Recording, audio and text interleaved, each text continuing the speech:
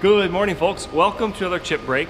Last week, Jimmy Diresta came out and took our 3-day hands-on CNC class. So this chip break is an interview with Jimmy, but there were 5 things that I really took away from getting the chance to hang out with Jimmy for 3 days. And he posted a little review on his YouTube channel, which I card to right here.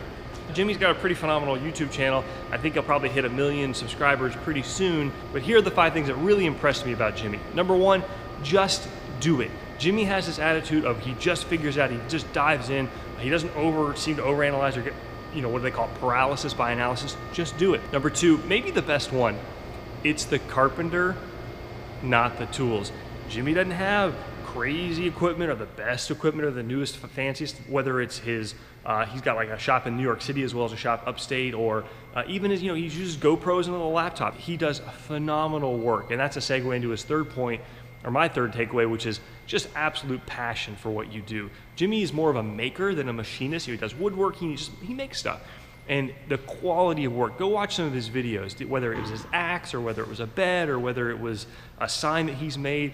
It is phenomenal to the point where you look at a guy in the shop and you're like, it's just amazing. Really, really cool stuff. He has this attitude, number 4, of like absorbing stuff, of learning stuff, of listening, talking to other people, of just that insatiable interest in learning, which I think we probably all share if you're watching my channel, but nevertheless, really cool to see that. And number 5 is a little bit of a weird one, but selling. He's not a salesman. He doesn't have that salesman feel to him, but he is always selling. And I mean that in the sense of being an entrepreneur. And this is the one thing I think you guys need to take away.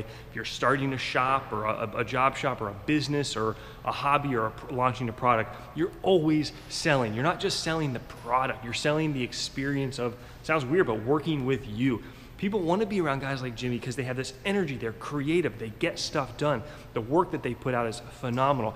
And for me, that's how I hope I work and continue to work, because it's all about word of mouth. I'm not interested in paying advertisers or buying my way into things. I like doing work and having that grow organically and grow over time. And Jimmy does a really good job. When you see something that he puts out, you think, I want to own that, or I want to buy that, or I want to commission this guy to do that work. And that's a really good lesson I've always sort of had in life, which is you're always selling. So here's our little interview with Jimmy, folks. Take care. See you soon. Hi, folks. Hey, what's up?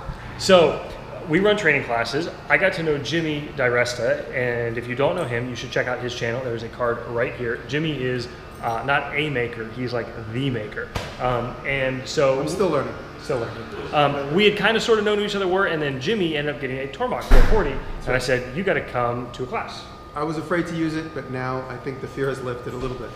A little bit. So yeah, he sent me an email. He was like, I made my first thing with it. It was like a witch knife, and he sent me a link, and I watched the video. I was super excited, and sure enough, there's the Tormach. There's a card to that video here, and he used the Tormach and did a great job pocketing out, and then the rest of it was done in typical Diresta style. Yeah, I did it all by hand because I was afraid. Actually, right here.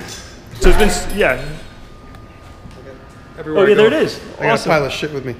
But this is, I used the Tormach for this. I accidentally was successful. That's what I keep jokingly, but honestly saying. And then it came time to do the rest of it. I chickened out because I didn't know how to fix it or anything.